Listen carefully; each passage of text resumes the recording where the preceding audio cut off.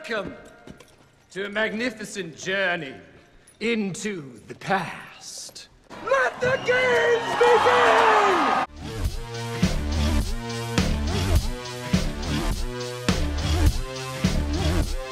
Hey guys. Are you prepared for a night of feasting and sport, the likes of which you will never forget? Yes! Thanks for watching. I've been doing a lot of thinking about the issue of the 1,000 years and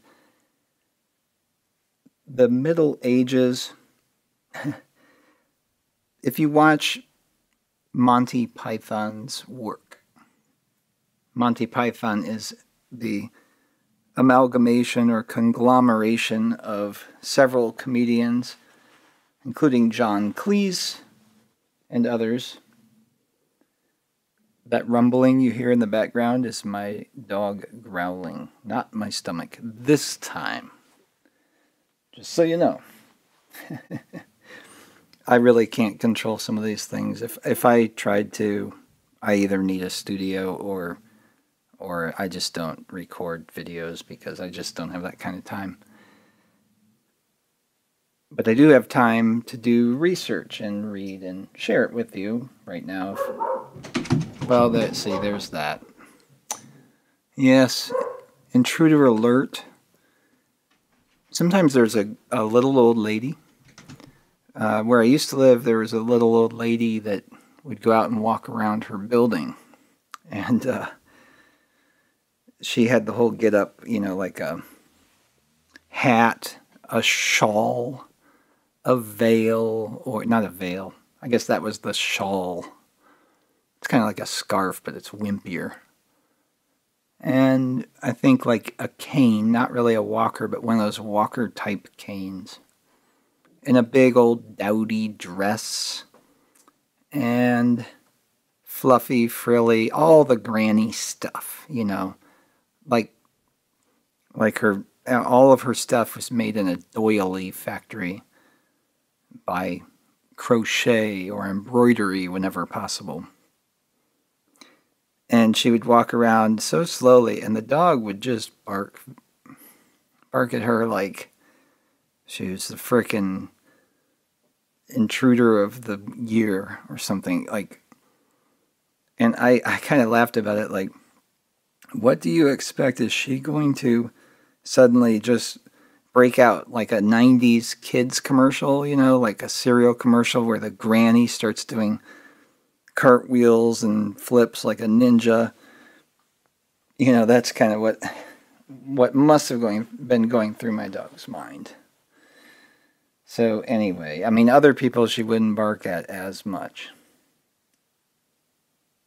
Whatever the case.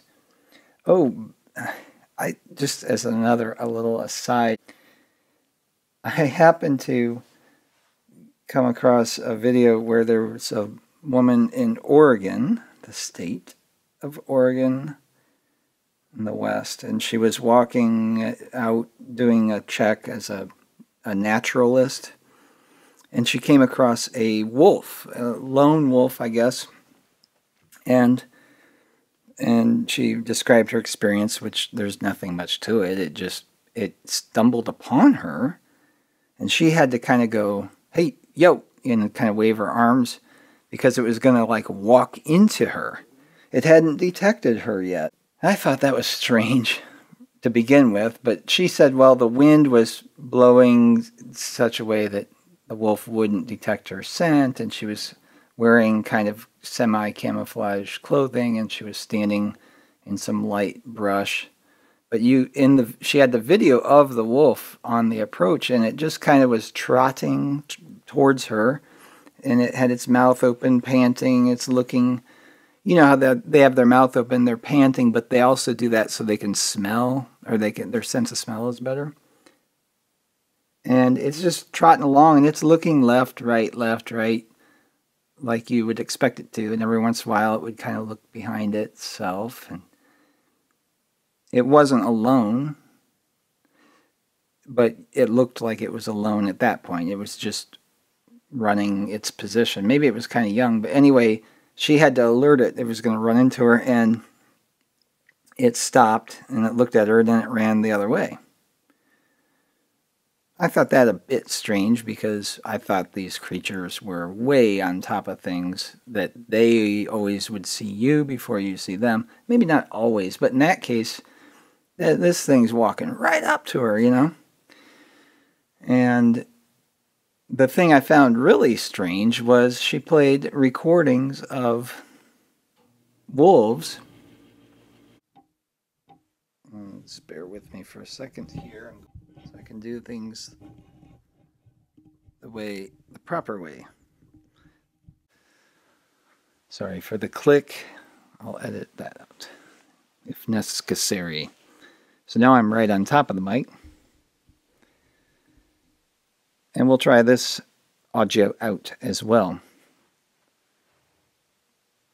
Now, where was I? I was in the wilderness. There was a wolf. And, oh yes. So what I found really odd about it was the woman played some recordings of what she heard when the wolf went out of sight. It wasn't a lone wolf, it was traveling with companions, and it gave the distress call or the warning call, which she said was a bark.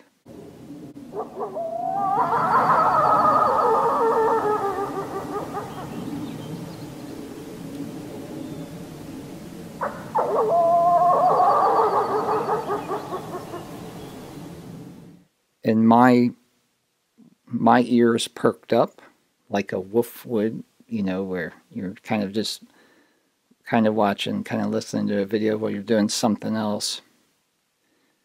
And I kind of stop whatever I'm doing, brushing my teeth or whatever, and I kind of turn, what? Did she say bark? Because now I'll talk a little bit like William F. Buckley Jr. I was under the impression that wolves, in general, the canis species of wolf, rather isn't known to bark, as it were.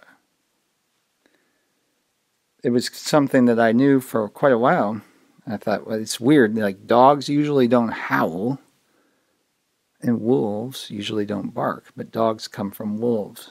So it was just one of these interesting things that is kind of an anomaly, or interesting with respect to breeding and hybrids and genomes. The original subject was about the missing 1,000 years, and as you know, the missing 1,000 years, well, they're not, it's not necessarily missing, although when I went through that whole subject in a couple of videos, and primarily the one that has the 1,000 years in the title, I only touched upon the vast number of examples and reasons which brought on the line of thought. And I've had these thoughts about the Middle Ages for ages. And apparently I'm not the only one to consider a number of theories, and I don't want to get into it. There are some people who claim ownership of ideas to kind of stake it out on YouTube by planting a flag with a video that if you see it or don't see it, or if somebody sees it and mentions it among 10,000 other comments, some people would expect the other creator to have done this research and pay homage to whoever popularized or spoke the theory in whatever terms in whichever video prior to your own. I don't really want to even get into that or address that. You know, I tip my top hat to you, whoever came up with it first, but if I find out that somebody else mentioned it before you, I tip my top hat to them, and so on and so forth. It goes until we've all wasted our lives chasing around these accolades that aren't there. Because in this business, in this line of discussion, whereby we discuss things that are apparently controversial, given the connotation of all kinds of negative things that are counterproductive towards getting to the truth. And even beyond that, now there are people more experienced than I in this field of seeking truth. You know, and I don't even want to be pigeonholed as that. Like, as a YouTube creator, I just have fun, you know, and I just talk about whatever the heck I want to talk about. I have no, like, agenda. I mean, the main thing that I do, because I do sense the responsibility that's associated with having a voice, having talent to one extent or another, I do recognize that responsibility to have a mission or an agenda, which is to personally with myself, be the best person I can, and to know God, to get to know Jesus and to make him known to others, to love and be loved, that type of stuff. Yada, yada, yada. Most important stuff in the world, though. At least my world. This is my world I'm sharing with you. And if you don't like it, you know, you don't have to watch. You can do what some people do and call me crazy or call me an idiot and just brush me off. You know, whatever. That's up to you. But what is up to me is what I talk about in this channel. And so, on the subject of Middle Ages, the Middle Ages, the medieval times. This is medieval times! That's from the Cable Guy. It's one of my favorite lines. The guy who delivers that line, Kevin something.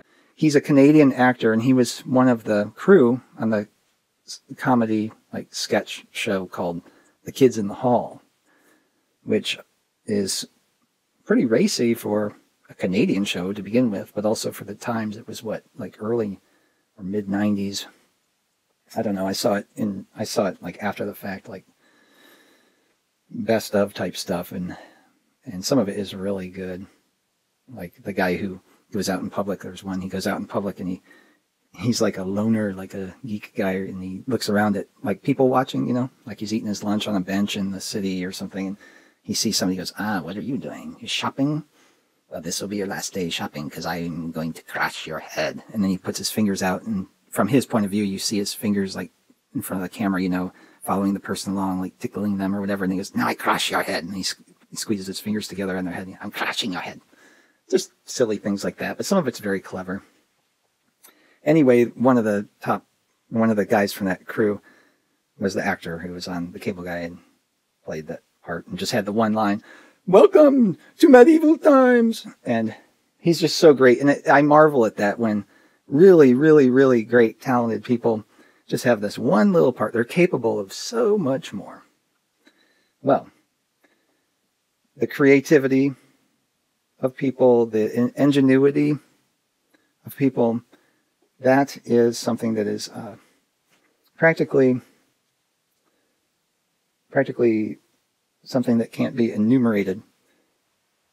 If you look at patents, inventions, they date back to, like in the United States, I think the late 1700s, one of the first patent, I think, was some kind of a kiln for making potash. What was it? A refracting furnace, something like that.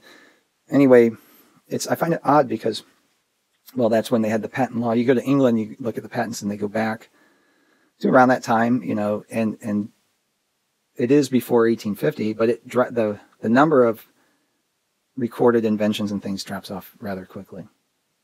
And all of a sudden, it's like as you get towards the Middle Ages, medieval times, it just really, really drops down to almost zero. And almost all of the inventions at that point are rudimentary developments in the art of warfare and torture. And you look into these things, and they're kind of nonsensical in the first place, and you just can't really see how that could ever be used. And you find out, well, that was symbolic, or it was a deterrent, or this, or that, or the other. Like, well, things you thought for sure. Well, like that's how I am about cannons. And I know it hasn't caught on. Global Vision kind of confirmed that, and the cannons, the way cannons are supposed to work, the way they're supposed to be used, and then you kind of think about it a little bit, and you're like, what the hell? Like, really? I don't know. Another example I can give, it's not Middle Ages, but it kind of goes along with that, is as far as the development and art of warfare. Guns, I understand. I fired guns. I know how they work. Guns, I understand. Cannons, I can understand. Artillery guns, sometimes called cannons, but are they really cannons? I don't know. Well, one of the earliest, like, quote, guns is the blunderbuss. Now, if you watch the TV show, as I do, called Pawn Stars, as in the pawn shop. Okay, not porn. It's an A, pawn. Like the piece in the chess game, you know. Like our politicians turn out to be pawns. Pawn Stars. Rick, you know, the guy who kind of laughs like, it makes me cough to do it. That guy, he's kind of interested in history. Well, it seems like over and over again, one of the most recurring things that people are bringing into the show, at least the episodes I've watched, is, oddly enough, a blunderbuss. A blunderbuss. And a blunderbuss is like the Pirates of the Caribbean type. It's a gun with the big, it has like a bell on the end, you know, like a horn, you know, like it's going to go, but it's supposed to be a gun. And then they claim, oh, you just pack some powder in there, some gunpowder and a wad, and you just rip some cloth off with your teeth, you know, and you just wad it up and spit on it.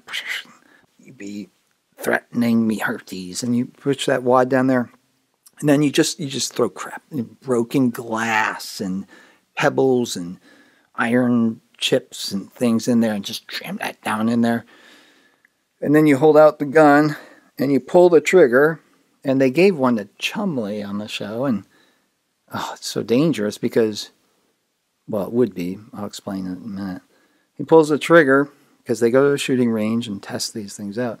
He pulls the trigger, and you're used to it. You pull the trigger, a hammer comes down, and it fires, right? No, not the blunderbuss. Hammer comes down, and it maybe lights a fuse, and then the fuse burns for a while, and then it maybe ignites the gunpowder, and the gunpowder maybe explodes. Now, something I've watched, I lean in and pay attention now, especially, because when they're getting ready to fire it, they talk about what kind of projectiles you could load in there, and they talk a lot about whatever grain gunpowder they use. And I'm not super, like, I'm not a gun nerd or anything. Like, I don't know, like, the grain, that's the charge amount, but then it depends on like the type of gunpowder, and the type that they had back then was not as, whatever. It wasn't as potently explosive as what you can get today, of course. Maybe not, of course, but apparently. And Chumley pulls the trigger, and then he's standing there, and he almost starts to like, oh, I guess it's a misfire, and then it goes off, right? But I watch closely, I lean in, and I don't see them actually load a projectile into it. Nor do they show, oh, this is what we're putting into it. Because I wanted to see, is it shaped like a bullet? Is it like what they were talking about? Just go down, bend down, you know, in the desert, pick up some gravel, some cactus needles, yeah, anything you'd want to shoot into your enemy to give them a bad day. And broken glass is always mentioned. And I'm thinking, I don't know. I mean, supposedly with the wad, well, it's not a range weapon. It's not. And I know better. It's like, you know, I was into things about like the medieval times and the warfare and all that kind of stuff, and knights in shining armor, all the fighting styles, and like all the, like not so much samurai and that type of stuff, a little bit of that, but ninja stuff, but mainly I kind of studied it because I like to find out what is the best. And many years ago, I was already pretty keen on the notion that just because something is, quote, developed or modern, it does not mean it's better. And I think it's true as far as hand-to-hand combat goes. I think, I'm pretty sure, based on technology, the best soldiers of today could defeat the best soldiers of yesteryear. But that's something that has some caveats to it. And what I mean by that is the best soldiers of today, like SEAL Team 6 or the top Mossad agents, top, the trained, the fighter types, the goon, henchman, hitmen types, they are probably the best in the world, but maybe the best of all time. Probably, based on the technology that they have today. I don't know that for certain, but I haven't seen anything better. However, that is with the caveat that they are trained and equipped. And when I say equipped, I'm talking about the night vision, which requires batteries, the guns, which requires loading and cleaning and all this maintenance, and then all this complicated technology to create. And if you strip them down in hand-to-hand, they are formidable. I do not know for certain that they are indestructible or undefeatable compared to the other ones. It would be quite a fight, I'm sure, but I believe that the best warriors in traditional history, based on what we know, is the Spartans. And, of course, they are from before even the Middle Ages. They were trained from a very young age, and I examined the weaponry of the Spartans in comparison to the weaponry of all these other types of fighters, and I thought, you really can't beat the Spartans. There's a reason, if the story is true about Thermopylae and the 300 Spartans against it was more than 300. I think it was really, because they had help, but there were 300 Spartans and like 1,000 other warriors against something like 100,000 or more of the, quote, immortals, the Greeks. And anyway, the thing about the Spartans is their armor isn't too much. It's perfect. The shield. Their shield is so impressive. A Spartan with a shield could probably take out, like, let's say, your average police officer today, even if they had a pistol. Because the Spartan could approach them quickly and use the shield to deflect the bullets. It is a very good shield. Now, even if they pierce the shield, the Spartan may still be able to advance. And the shield could be used as a formidable weapon with a death blow in one strike. They also had these lances. I think they were called lances. They're longer than spears. And they had these short swords which allow you to move your arm quickly. And yeah, so I mean, they were just extremely formidable foes. And their armor seems reasonable, like you could wear it on a hot day and fight and not overheat. So yeah, so you have that. Now, the advances from there, they're not really well explained. But let's look at some other things from the Middle Ages just for a minute, just to see what it doesn't make sense. Like the castles. I visited some castles that are. I visited some in Switzerland, Italy, Germany, and France. And let me tell you, the stories they tell there are kind of comical. And you've seen it. You've seen the lore that there would be an attack upon the castle, and the attackers would go up to the gate, and then they'd have boiling hot water or hot oil poured down on them, and they would stand there and let it get poured on them, and then they'd just, and do you think that really happened? I mean, honestly, I don't know. The other odd thing is you look at all these castles, and there's a strong association. Europe castles. I can show you castles near me. I can show you castles in the Midwestern United States, elsewhere in the Midwestern United States, and all over the place. There are castles everywhere. There are castles out the wazoo. Around here, we don't give tours and make up stories about what happened in the past. We don't have that history, but boy, if some of them don't look about the same as what you see over in Europe. And then you look around elsewhere in the world and you find basically kind of the same castles. It's just like everything else. And they're not, some of them are hidden. Some of them are destroyed now. Some of them were found in ruins. Like I did the video on upstate New York and how they were from the beginning, from the earliest records in the 1600s and 1700s. And then there's a dearth of those records, which means hardly any. And then after 1850, you have quite a few more. They all speak of these stone castle-like buildings. And they refer to these things that were not built by the natives. And then the Native Americans said that they were there when they arrived. And who built them, they don't know, but they would have thought that it would have been the mound builders. And then there's the whole issue of the mounds. The mounds are thought to be burial. It's just this, like everything else, temple tombs, temples of tomb, and tomb of temples, and that people would expound such great effort to construct an architectural piece that looks like a pile.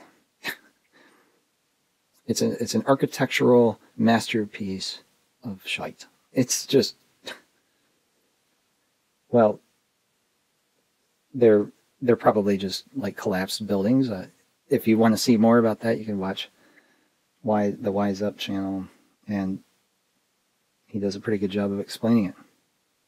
But you go to these mountains, and I'm of the thought sometimes that a lot of the mountains, hills, that I find it hard to believe they would be formed naturally by geologic processes that we see and experience today. They're more than likely debris piles from the cataclysm, the flood, or another cataclysm, or collapsed buildings, likely from the flood or the cataclysm. And whether that's their original location or not depends on the integrity of the structures. So the Middle Ages, yeah, you look into anything there of what technologies they did develop, and you just grab some off the top of your head that have been popularized, like the Iron Maiden, not the band, the torture killing device, because the Middle Ages, the medieval times are associated with that. Their solution to every problem, and their solution to everything that wasn't a problem. If they could get it by, they would use it as an opportunity to torture and kill. Because, I don't know. I don't buy it. It's like when I was in college, one of the most popular posters at the time was like 50 reasons to party, birthday. And just like, Pat, you took a test. You got an A. It's Friday. It's Wednesday. It's Saturday. Whatever. The list goes on and on. It was just a joke. You're just looking for a reason to party because you want to party. Well, in the Middle Ages, it was that way with torturing and killing. Yeah, because that's what people wanted to do. That they didn't have television, so they wanted to torture and kill people. I don't know. Anyway, the 1,000 years. Now, in the Middle Ages, if you look at any timeline, it gets really scant. Unless it's a very specific subject where they have made a lot of stuff about it, like, like not even warfare much. I guess you could say like body armor. If you had looked at a timeline of body armor, I guess there'd be more activity and developments in the Middle Ages than at other times. But for the most part, things just kind of drop off. Now, in reality, during that time, you see people they start to realize, like in the 1500s, I guess, somewhere maybe the 1400s, I guess it's towards the end of the Middle Ages, they got this notion of making art on a canvas. Before that, they just well, we can make the crap out of a statue, and we'll carve in. Give me a chisel and a hammer and some blue meth, and I'm going to carve an entire fortress out of the side of a mountain. But no amount of blue meth can make me put together some artwork on a canvas. That didn't really make sense to me. And here's another thing that didn't make sense to me, but it might make sense now, is you look at art, and like modern art today is meant to disturb you and to make you feel like you're an idiot because it's so simple or so ugly or so plain or so boring. It's just geometric shapes or colors, or it's thoughtless. Its meaning is so negative. It's like there's impressionism and then expressionism from like the Weimar Republic of Germany, that type of stuff that was disturbing. You know, they're expressing their negative emotions, and it's like, ugh, crap, ugh. Well, whereas modern art is more like that. You go back, and then you have your Impressionists, you have your Renaissance art. It gets back into the 17th century art, and before it becomes like religious themed and almost exclusively, and it depicts beautiful people who seem to be like giants, and when shown within the context of the architecture, if it exists to this day, they seem sometimes to be large people with respect to the surroundings about them. And oddly enough, I went and checked that again, and I found information to support the point that I just made. But I also found information to the contrary, where they appeared to be wee folk. And it blew my mind. I got to share that with you. That was from, I think it was New Earth Channel. So it just, I didn't even know what to think about that. But I think there were people who were bigger than us and also people who were smaller. How that could be, I guess genetic diversity. As time passes, the number of original, the number of genes in the original human genome overall is decreasing. That may not be all of a bad thing, but it probably is, because at least with diversity and the original genetics, you can have the opportunity to bring anything out or bring anything back as practicable. As long as that's used for good, that's great. That's one of the reasons I'm against GMO, because it's introducing variation without improving the genome, and it serves to contaminate and sully the heirloom genes that have the information in its most pure and perfect form as you go back in time. A few of you will get what I just said. I hope you do, because that's really important. But the subject for another time. But yes, the Middle Ages. I'll take a little break and pick up. Okay, I'm going to stay focused here. The 1,000 years, all right?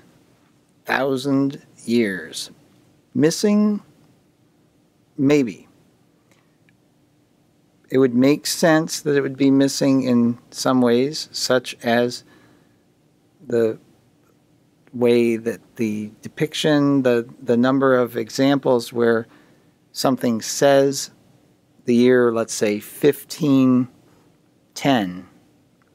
You know, you can go around today, you can find buildings, you can find documents, you can find different things that say 1996. I probably have quite a few of them in my house. It makes sense as you go back. Things become less available, right?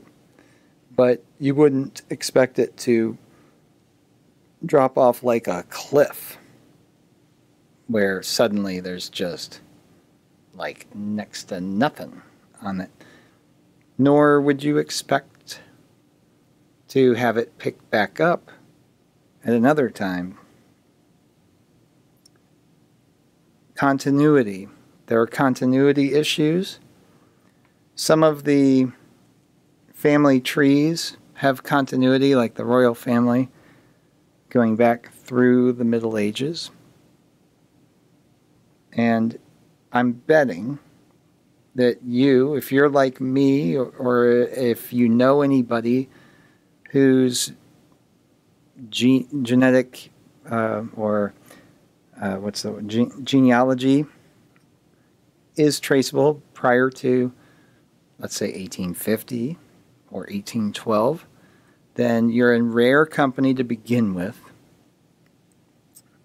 Even if you're in Europe, even if you're in China or someplace that has family histories pretty well documented, it's actually probably quite rare. It is quite rare. Why is that? Well, various reasons. Now, we don't know exactly, but you get to the Middle Ages, almost nobody has. I mean, something so basic as, you know, your dad knows who his dad is, and his dad should probably know who his dad is, and that information should have been passed along. You know, look at all the different things we do pass along down the line. Another thing would be like heirlooms. You know, it just seems that there's so many clues pointing to some kind of major change or cataclysm. So there's the theory of that the 1,000 years are missing, and that is best supported by those types of evidences. But it's a negative proof. You know, it doesn't really work. Just because something isn't there doesn't mean that there wouldn't be any evidence. It's like, because somebody doesn't have an alibi doesn't mean that they are guilty of the crime. Right? And then, furthermore, you have to look at, is there a crime in the first place? But that's another story, because that's usually a problem. Anyway, there is evidence, you'd think, well, there'd be some culture out there that has an explanation or has a history that is continuous and that represents a different timeline with the 1,000 years that aren't added. So, like, they could trace back to some worldwide event like the crucifixion of Christ, and then in their timeline it would be only about 1,000 years ago instead of 2,000 years ago. And that does exist over in India. And I've covered it before, and I don't recall the details at the moment because there were words, descriptors, names that I am quite unfamiliar with as far as etymology, and that is how I remember things, usually verbally. But the concept is there, and it's clear. It wasn't exactly 1,000 years different, but it was close. I think it was at least 700 years that they have. So by their count, by their translations, it would be about 700 years. And there's a video I did that I took down because of a mistake I made. But it was the video on coins, and I still am planning on republishing that with the corrections. In that video, I cover this formula that they use to translate the dates on some supposedly ancient coins or older coins from around the Middle Ages time. And it stated a formula that included like 800 years, where you would just use a certain year, and then you like added, you like multiplied, what was it? You added a certain number of years to it to get the proper date, supposedly, according to our dating. And they're just general questions like, why did we change our text, our enumeration, our numerals? Why did we go from Roman numerals to the whatever they call it, whatever we use today, whatever that's called? The numbers, the base 10 digit system that we use. 1, 2, 3, 4, 5, 6, 7, 8, 9, and 0. Or according to Neil Armstrong, when talking about the keyboard that he had on the Apollo lunar lander, he said it had 0 through 10. So that'd be a base 11 system. Anyway, there was a time, I think it was 600 AD, the Gregorian calendar. Like, if you have a calendar that works, would you change it? Oh, it's the kings, and we will mark the days according to my reign, and that just seems so impracticable. And it seems like a poor explanation. It could just be from the confusion of the languages. And that's another thing that where languages are coalescing, we don't get new languages. Now they like to talk about how Klingon and Esperanto were made. There's an Elvish language made, but get real,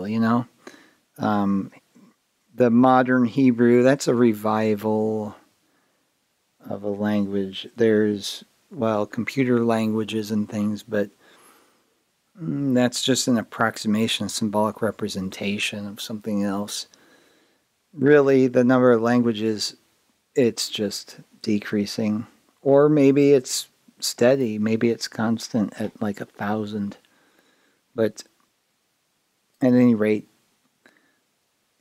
it seems to be according to the biblical timeline. Now, when I talk about the Bible a lot, but the Bible pretty much stops a number of years after the Apostle Paul. I think really the Apostle Paul is kind of the latest stuff in the Bible,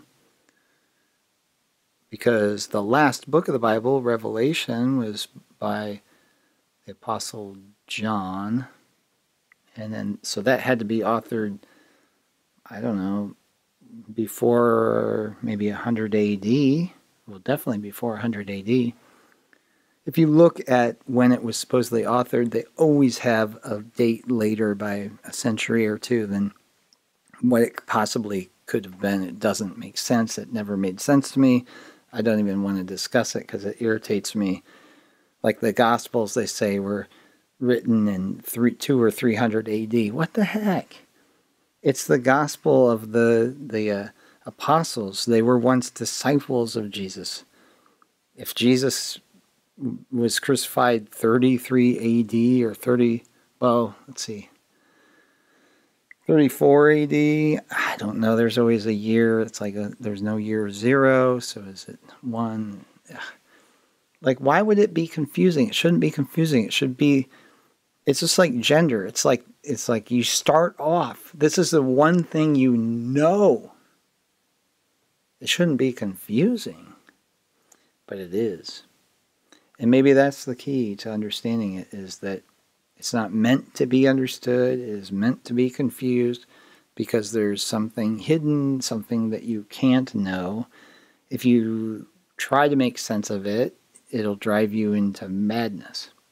Well, anyway, back to what I was saying about Monty Python. They kind of get it.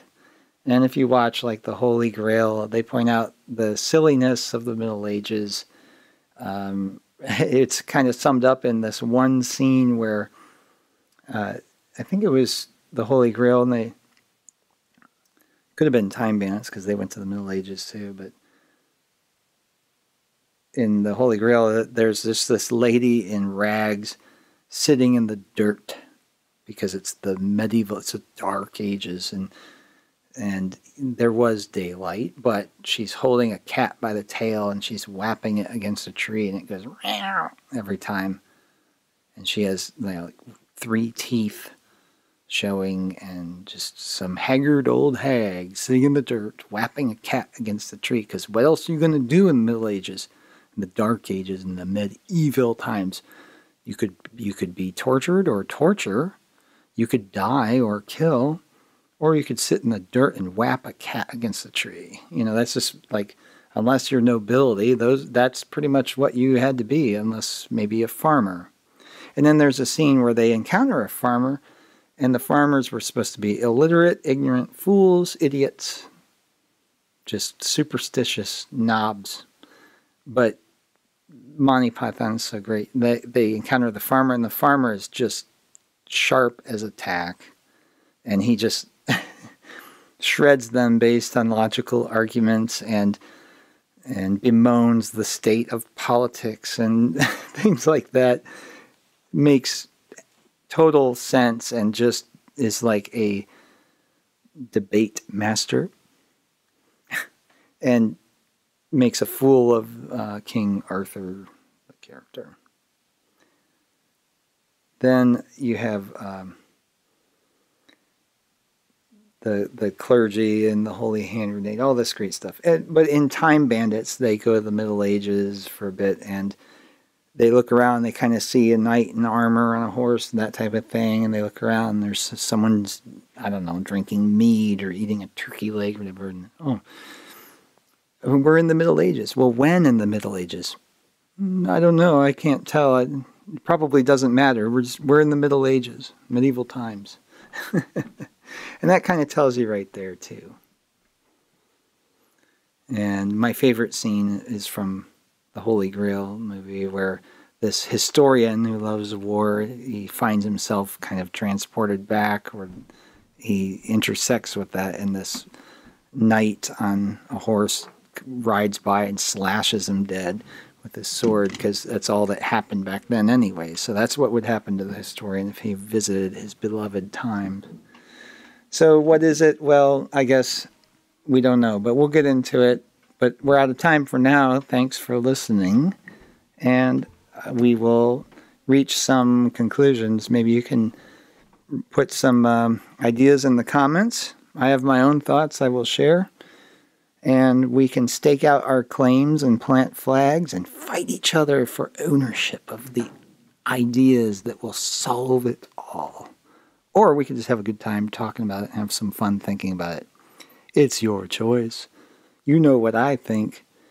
And I like you. Thank you for listening. Thank you for being here. Thank you for watching. And if you're supporting the UAP channel via Patreon, the ad revenue, if I do run ads on a video, sometimes others do, whether I like it or not, they do, because I use clips and scenes and things, and it makes it so that they run ads.